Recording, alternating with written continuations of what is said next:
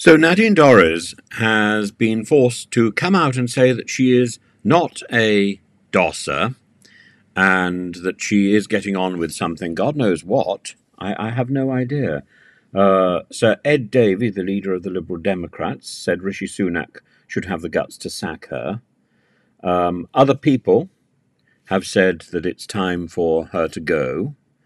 And every day, Ed Davey says, every day that Sunak fails to take action just confirms that this Conservative government is totally out of touch and taking people for granted.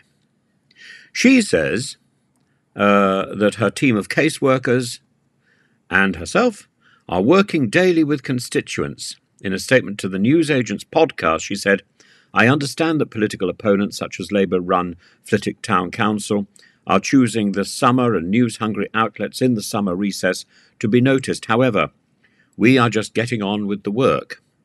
I'd love to know what that is.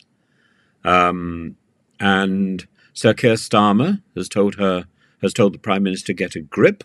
This is one of your MPs. Do something about it. Force the issue. Get on with it.